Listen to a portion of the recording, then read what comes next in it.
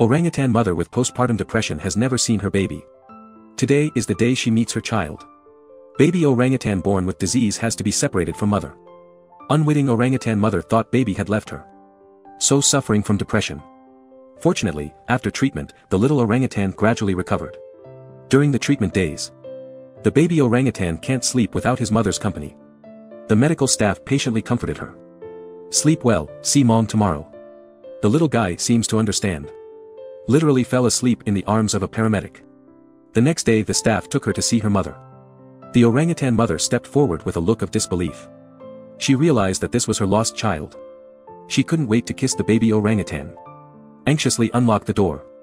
While holding the child, all the haze in her heart has dissipated. The baby orangutan finally got his mother's milk. Orangutan mother tenderly stroking her baby. Actually they know everything, although can't speak, but their feelings are the same as human beings.